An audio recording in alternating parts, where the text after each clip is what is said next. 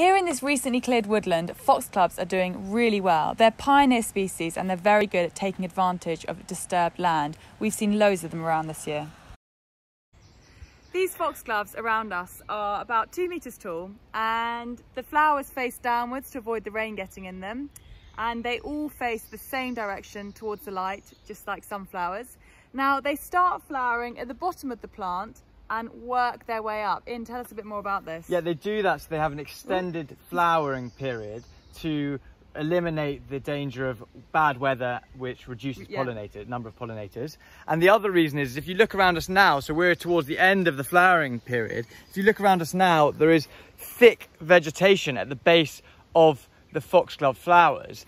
And by flowering at the top, at the end of the season, the flowers rise up above the rest of the vegetation and are still visible to all the pollinators. And obviously the beginning of the season, that's not an issue because there's not much vegetation, exactly, so they can be lower. So let's take a look at some footage of a bee, and there are loads of bees around here visiting these flowers. Foxgloves are really important for pollinators like bumblebees or longer-tongued bees, for example, the common carder bee.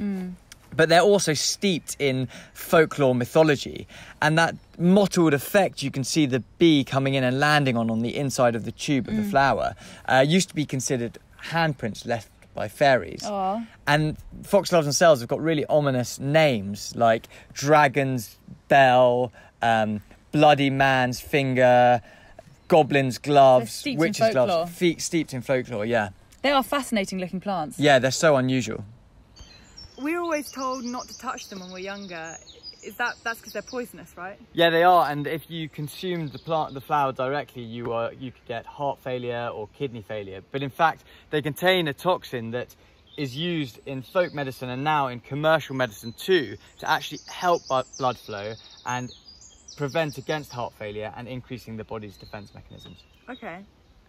Fascinating plant that's dangerous, deadly, but also beautiful. Thanks for watching.